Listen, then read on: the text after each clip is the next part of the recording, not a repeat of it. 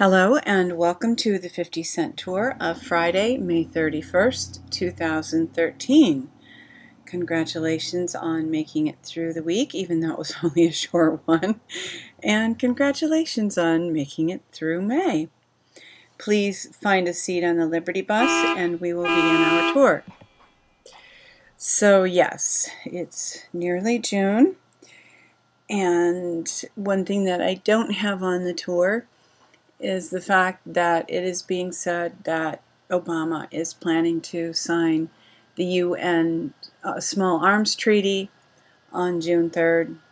There's probably going to be a lot going on. I think that as people are becoming aware, Bilderberg, the people who talk about the Bilderberg meeting have more credibility, and more people are going to be asking questions and wondering what's going on. So yeah, this is coming up next week. Alex Jones is planning to go. David Icke is planning to be there. And it sounds like it's going to be a show.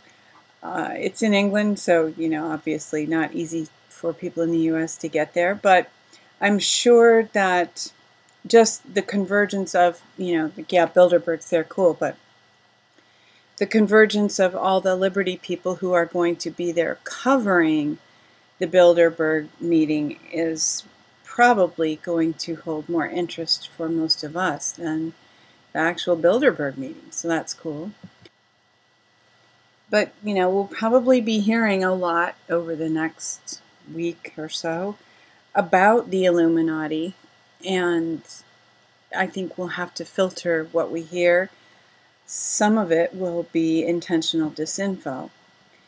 And I read Kerry Cassidy. It's not, I don't often put things up from her.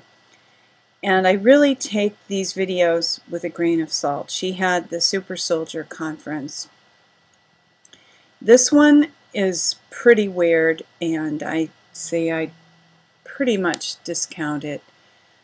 She seems like she believes she's telling the truth, but whether she's a mind control person or I don't know. I'm not completely discrediting that video. I'm just saying I took it with a large grain of salt.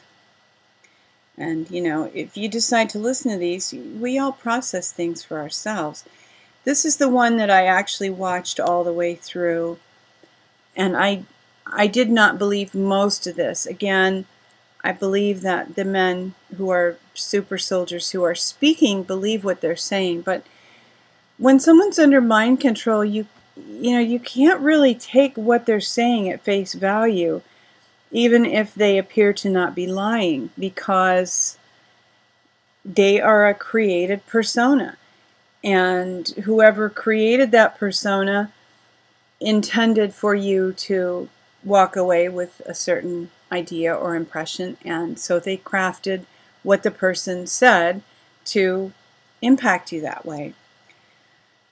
This interview may not be for everyone. It contains some rather shocking point-blank statements by super soldiers who are freely admitting that they are in service to the Fourth Reich and are operating as assassins. There is no doubt that this is some kind of statement from one faction of the cabal to a faction of the Rothschilds and to the world at large. I believe it would be safe to say no interview of this nature has ever taken place in quite this uncensored way and been made public. Yeah, it's uncensored by the people who filmed it, but the flow of information that the mind control super soldiers gave, I'm quite sure, is very carefully censored. So there are things that can be learned from watching this, but I would be very careful not to let it into my spirit and not to accept what's being stated as truth. And this guy also spoke at the Super Soldier Conference that Kerry Cassidy had. Now whenever I see Kerry Cassidy and hear Arizona is involved in something, I wonder are we seeing actors saying all the right things to the internet awakened us, who are either awake or swimming with a hook in our mouths we aren't quite aware of yet.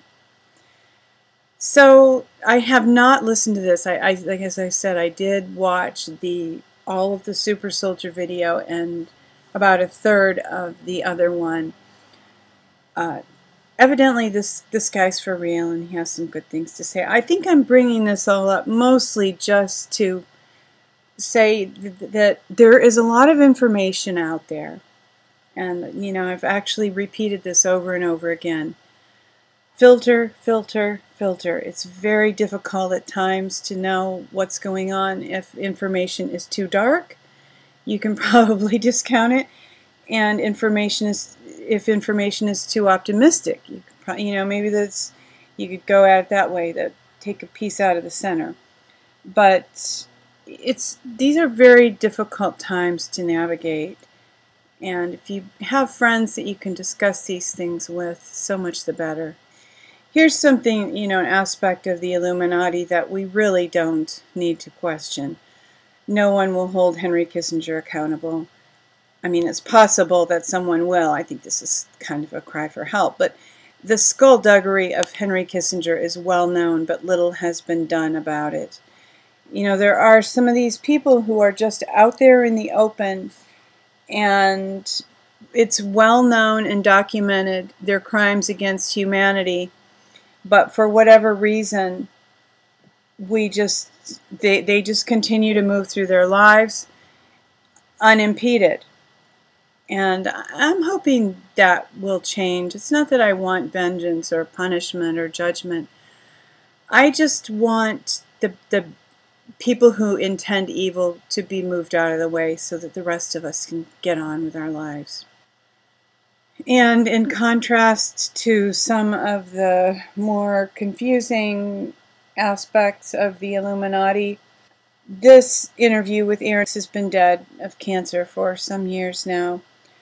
This interview is just a little over 3 minutes, but if you've never heard Aaron or watched any of the videos with Aaron, this is a good beginning.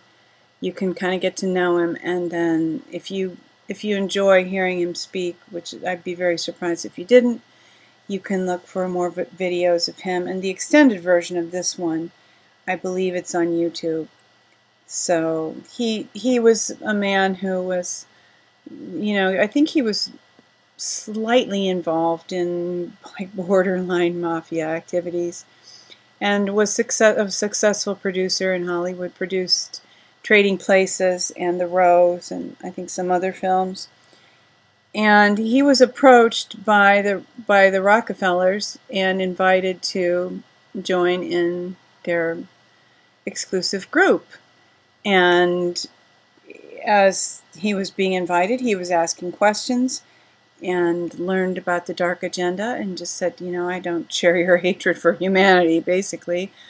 I'm not interested. So he's a bit of a folk hero, and listening to him talk about his invitation to join is really an easy way to, in a simple way, to understand what these people are about. And you know, you don't have all the hocus pocus, scary, whatever, you know. So it's easy if you're a sensitive person, it's easy to get freaked out by some of what the Illuminati does. And what Aaron talks about is just a kind of more of a surface aspect of how they deal with things financially and how they want to submarine mankind. I guess that's really not that light. It's kind of heavy, but lighter than some things you might come across. Now, I have this video. This is the nightly news, and Andrea Lalama was on Alex Jones yesterday and on the nightly news last night. She is the lady who had her Facebook account suspended because she posted photos of autistic children stating that they basically were autistic because of Monsanto. So, understandably, Monsanto would be upset by that. However, you know, if something is proven true, you cannot be accused of libel. So, obviously, it is true and it is provable. And Andrea has a website that I visited and found really interesting.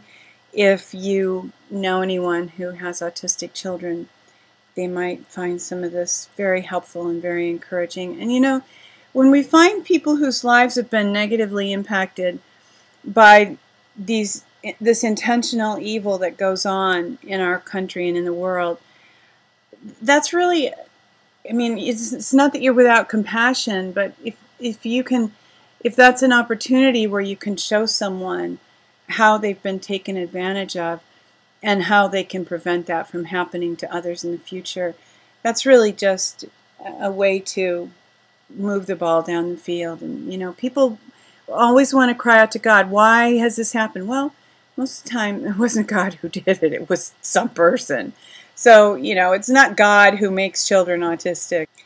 And I came across this video. This is more along the line, back to the Bilderberg idea. Bloc heads 1 through 9, and this guy made this series for the Paul Revere InfoWars contest. And I watched just part of this first one. It is excellent, and it is a 9-part series. They're not real long, you know, just a few minutes each. But he explains how the cabal wants to break the world down into manageable pieces that are not, you know, really, the nations lose their significance. And I just found this interesting. Billionaire and ex-Mexican president announced plans to open retail marijuana stores around the world. These people are taking our ideas, you know, all the liberty ideas, anything that might, perhaps they can make money on, they're going to grab it. And, you know, the idea of Google giving people free websites, they're going to get any new business idea that somebody has. And, you know, you might not have the money to develop it, but Google will find somebody who does. And, you know, all the good ideas that we put out there are probably going to be stolen and twisted and packaged and sold back to us. So, you know, hopefully we'll get some financing before long and be able to make some of this stuff happen on our own. Complaint filed against Nestle in Colombian trade unionist death. Stop Nestle's terrorism. Boycott Nestle. Nestle is one of the companies on that list that's put out that supports GMOs and not a fair trade company. Discovery of Monsanto GMO wheat threatens U.S. exports. Countries who have been shipped grain from the States are burning it, sending it back, destroying it. It's really going to damage our ability to have successful agriculture in this country. These GMOs, you know, they plant a test crop in some field somewhere and oops, it impacts the neighboring fields. And really, this needs to stop for the good of American agriculture, for the good of all of us, for the good of the people of the earth. And we have the power to stop giving them money by not buying products that they're involved with. So let's see if we can find some good news. It's been rough this week finding good news. Panic attacks, anxiety linked to low vitamin B and iron levels.